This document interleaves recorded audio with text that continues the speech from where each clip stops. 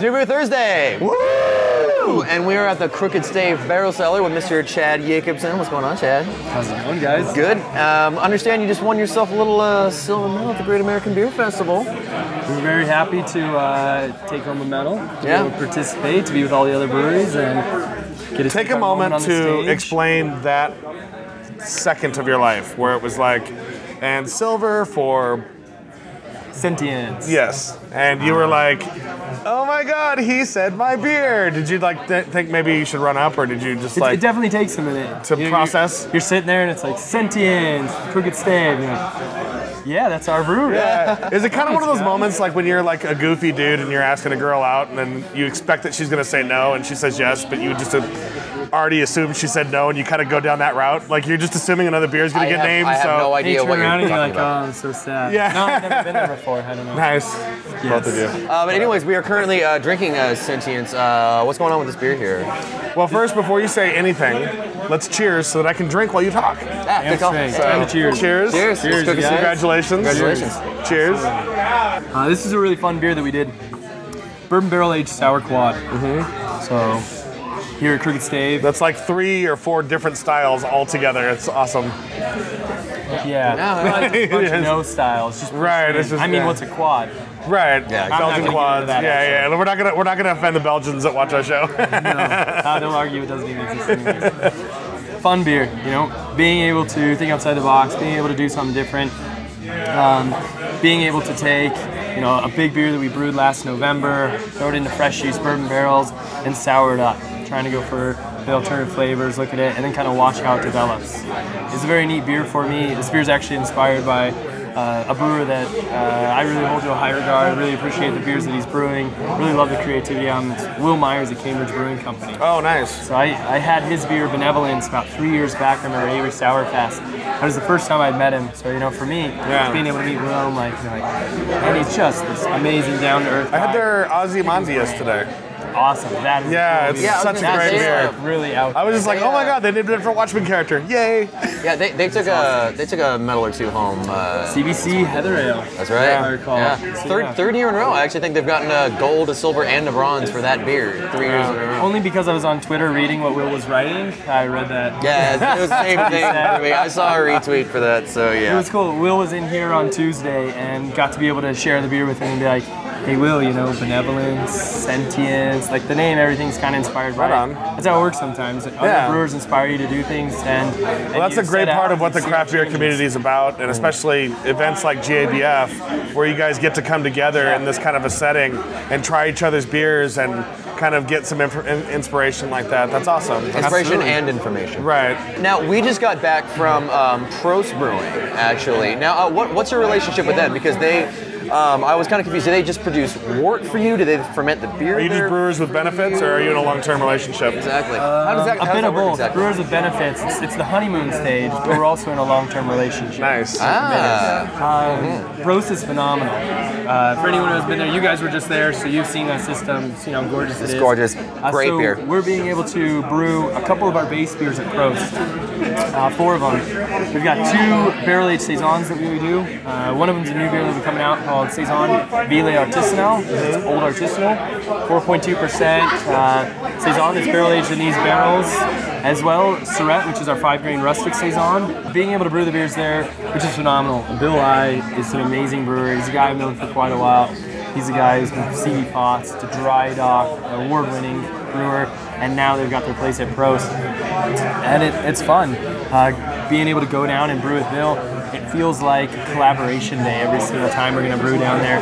But yet being able to know that we have this very educated, really talented brewer who can just produce phenomenal, clean beers, for us to then be able to come back and, I guess, as a kind of consider it, you know, work our magic. We put it in the barrels.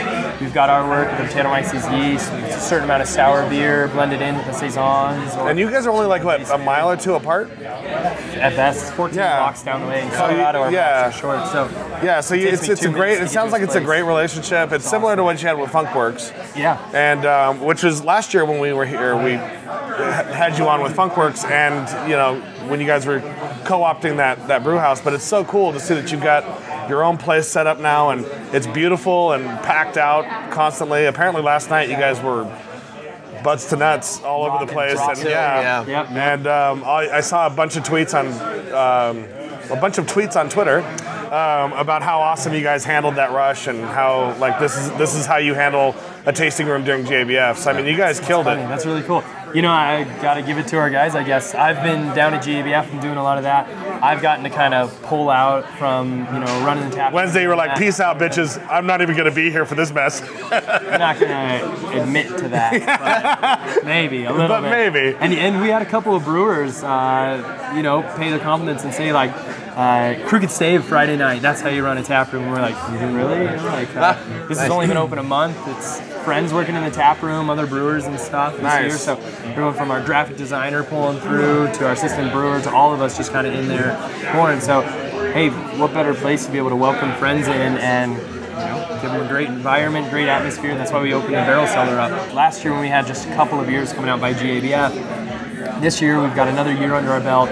We've had the cellar reserve. So in the cellar reserve we had a golden sour with peaches. We had a blackberry petite sour, which actually we tried, I think, a little bit of the blackberry petite sour. did. Yeah, that's what we took that out of the barrel. Yeah. And then eventually we. And then having it out of the bottle, because I remember. Yeah, we had it on the show as well. Yeah, I remember how that tasted then, and then tasting it out of the bottle again. It was just like the age and the development and how it and usually. And we talked about this last time, but usually beers like yours require years, and you're pumping these things out quick. Like you know how to work Brettanomyces in a way that like makes that shit work. It's like bitches, you need to get to work. But that's kind of the thing about the beers is, you know, we've really been dubbed like a sour brewer or a sour brewery, and yeah, I mean, from the looks of this place, that's my passion is in being able to create as many different flavorful, unique sour beers as we can. That's why we have the bases, why we're trying to brew so much of them, so much of a relative word, but we've only just started to be able to release sour beers recently. Of the 15 or I think 18 different beers we've released in the past year, we've only got like 4 sour beers from under. It's the 100% Brettanomyces beers that we're being able to do in, you know, primary fermentation in a couple weeks, some secondary aging, and then aging in the bottle. Right. Those are the ones that are really going to age. They're all going to age well, but those are the ones that we're seeing age very well, because when they're a year old, they're only a year old, whereas some of our barrel-aged beers, they're just coming out. They're, you know, a year and a half or so in the barrel, but then they're going to have another couple of years on them. Right. And we're only just kind of getting that stage. We just had a release that's Sentience, as part of our cellar reserve. Actually, the Sentience cognac, which we've got to try, and Oculus and Persian. Speaking of which, why don't we take a second and we're going to switch out and go and try the cognac version. Perfect. And to do a little bit of a side-by-side with that. Let's taste both of them and be able to compare and talk about them. Awesome. So now we have the cognac version and the bourbon barrel-aged version. And before we do anything, which one's your favorite and why? Personally, my favorite is the cognac. Okay. And it's more subtle. I'm not a very big, in-your-face, bourbon sort of guy in the beers. Right. I like this one. We did try and bring it down to be a little more subtle. There's a little bit of burgundy sour beer blended into both of them to kind of dry it out. But for me, the cognac has a very refined character. It's more of the French oak spices from the cognac barrels, whereas the bourbon is very much a big bourbon marshmallow. In your face. Vanilla. Yeah, the vanilla. I enjoy the subtleties in the cognac one a little bit more. Actually. And since we're at GABF, you've got a two-fist. Yeah, exactly. So cheers to two-fisting and GABF and cognac and just clinking glasses cheers everywhere. Yes, Like, that was awesome. I love the way this smells. And you get a lot of the cognac aroma off the nose that it just works so well. And in the flavor too, you get that cognac. I really feel I need to have a cigar in my hand. It has a very different tannic structure. Summer we just need too. Like absolutely. It's like the way that it actually sits on your tongue is a little bit softer, you know. It's important to showcase the difference. I mean, so in bourbon, you've got American oak barrels. American oak barrels very much higher in vanillic acid and these vanillins, which are the characteristics that give bourbon its very characteristic flavors. Sure. So you get a lot higher than that. Whereas on the other hand, on the cognac, you're using French oak, you have other more like translactones. Translactones are more sort of coconutty, sort of spicy in that characteristic. So in this, you're getting more of that sort of coconutty oak, dry spice, whereas in this one you're getting more marshmallow, vanilla, bourbon characteristics. I feel like I should be sitting in a big, like, puffy leather chair and a smoking jacket in my library with a fire roaring and a cigar in my hand as I explain the finer notes of like etiquette to my children, you know? It's like... He's not here right now. He's probably drinking out in the tap room somewhere, but you just explained Dr. Bill's house, I think. Right? And I have probably a really dumb question. But the beer's brewed at Prost. Yeah, I know, right? Keep going. The beer's brewed at Prost.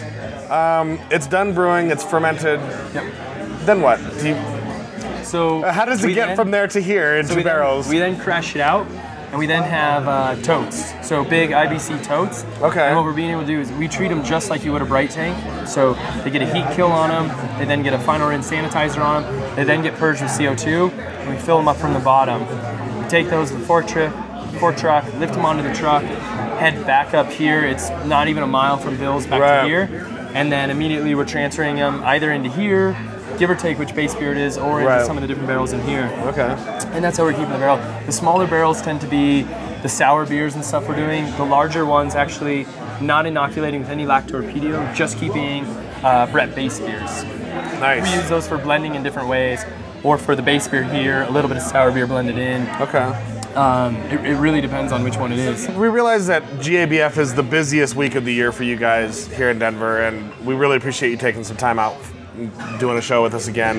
And I mean, for you, those of you who've watched the show for the last year or so, you know we did a show here last year with Chad, and to me that speaks to how impressed we are by the stuff you're doing, is because there are a boatload of breweries that we could have gone to and done shows, but it was really important to me to come here and do a kind of a follow-up. Now that you're in Denver proper, you've got your own place set up and all this like amazing equipment going. Like Crooked Stave is really, I think, going to redefine how Brettanomyces and beers are made, and I'm so excited to have been aware of that process from the beginning, right? Like, I feel like I came into the MLM at the beginning. You know? Being able to watch the evolution is really great, especially when it comes to the beer. It's fun. You actually both just touched on two other things. One of the important things is that the brewery, the model behind the brewery is very much built on evolution. It's built on the idea that beers change, and we're going to change with the beers. Our consumers, our fans, our friends, they change, the palates change and what they want, and we want to always be changing with them. We want to be continuing to reinvent ourselves. It's part of the craft brewing industry. It's really nice. We create beers that we love to drink, right? But also, I mean, very much a part of our model is the fact that we want to make beers that people think about, that people talk about. So the time that someone enjoys the beer, that's really the important part to me. And as much enjoyment as we can really build into a beer is super important. And it's not original thought by any means on my part. That's what a lot of the brewers are starting to do. And so we hope that we can achieve that. We hope that we can continue to create flavors and new flavors and turn drinkers on to different things. And that's been one of the coolest things about having the barrel cellar. You know, we've been open for a little over a month now. I think we're on week 5 or 6 in here. Nice. And so one of the things that's been so cool is it's our first face, it's our first chance to be able to bring people in, to serve beers. This beer is very much a beer that we did, very low carbonation, because it's the way we like to drink it.